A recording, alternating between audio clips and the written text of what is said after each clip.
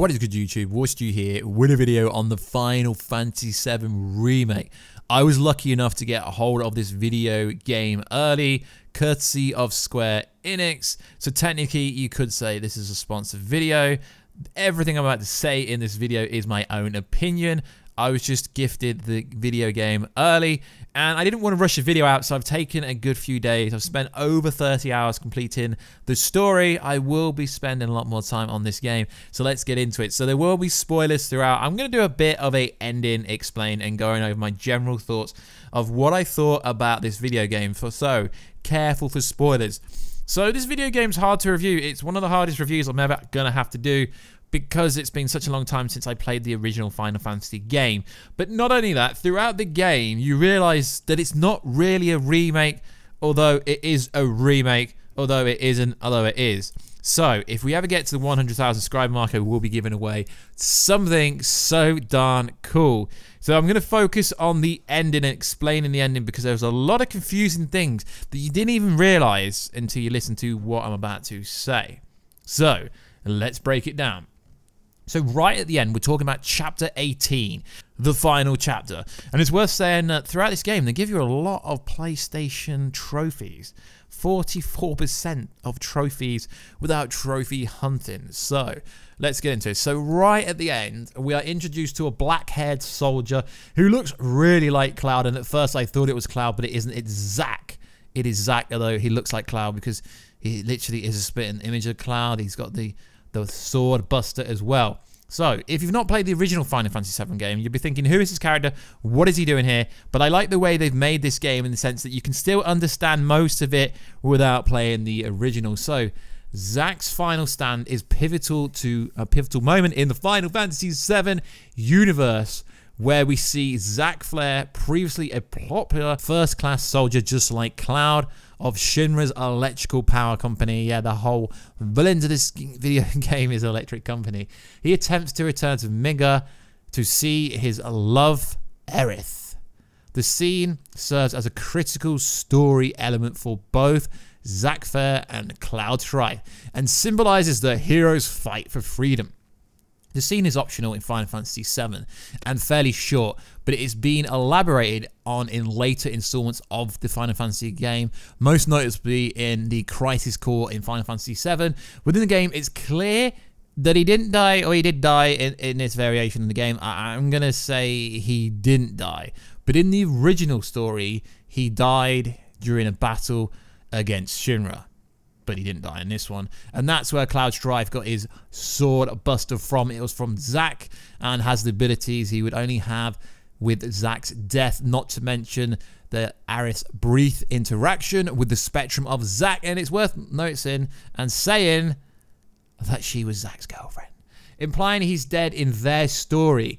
It appears in Final Fantasy VII Remake, it's not just playing one notion, implying there's multiple timelines in this cinematic universe, or at least it is, because there's a lot of flashbacks, flash forwards throughout this whole video game, and at least for me, it's delivered in such a way that you think he's just dreaming, but really there's multiple timelines happening at once throughout this. So one thing that's pretty cool throughout this is the whispers throughout this video game are trying to push a story of destiny that has to happen. That's why they get involved throughout the whole game. You know, when Barrett dies, the whispers bring him back because Barrett's got to be alive. So they are there to make sure that destiny is not interfered with throughout the whole game. Now, what I find funny is it's like a lot of Final Fantasy VII fanboys seem to think they know what is coming. It's like, guys, this ain't a remake, so you don't know, ain't got any clue. So Sephiroth, who is he? Where is he? What is he? Well, if you haven't played the original game, you've got no idea, and he just keeps randomly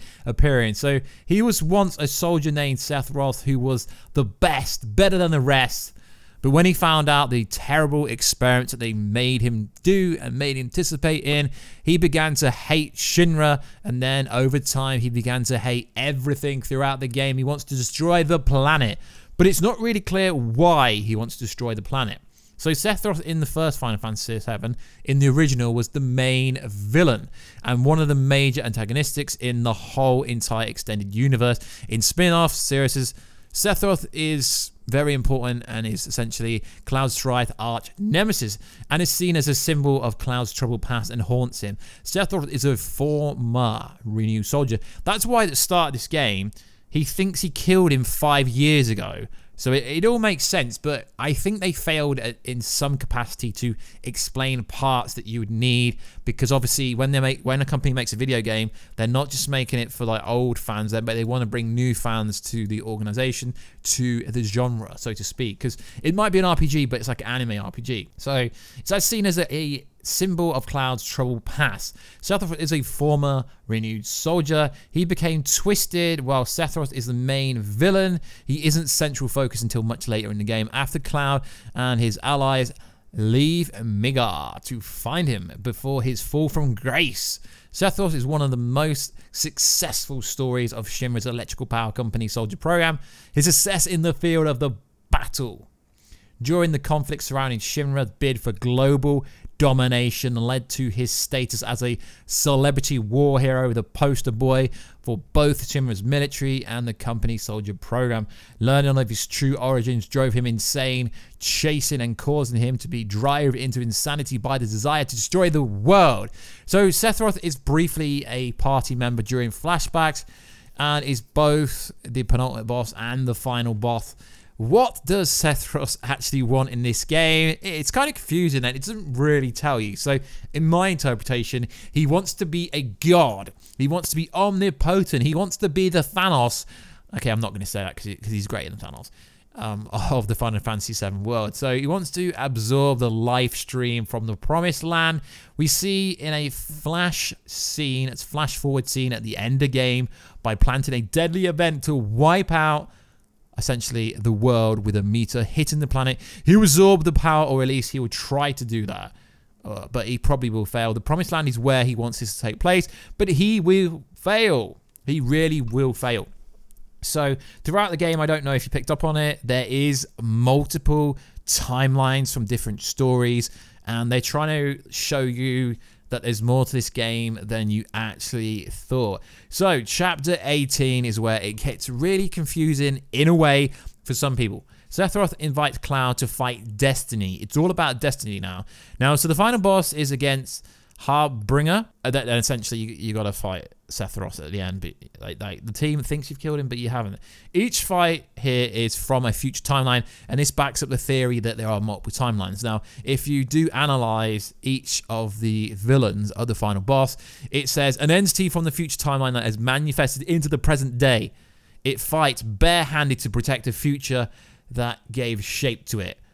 So by now, you should know things aren't going to go down how they went down in the original game, which is cool because it can bring new players to this game. Right at the end, Sephiroth says to Cloud something like, you have 7 seconds, what are you going to do with it? Now, in my opinion, I don't think the video game creators knew what they were doing here, because it's like you've got 7 seconds, but then nothing really happens. So we are left with the unknown journey. What is the unknown journey? Surely no one knows. The unknown journey will continue. So it's basically impossible to predict where Final Fantasy VII is going forward in terms of gameplay, in terms of plot. And this makes for a really awesome storyline going forward after this game when they do announce it. And it also discontinues the theory that they were going to divide this story into multiple games. There was a theory that there was going to be 3 to 4 games. As he said, it was going to be episodic.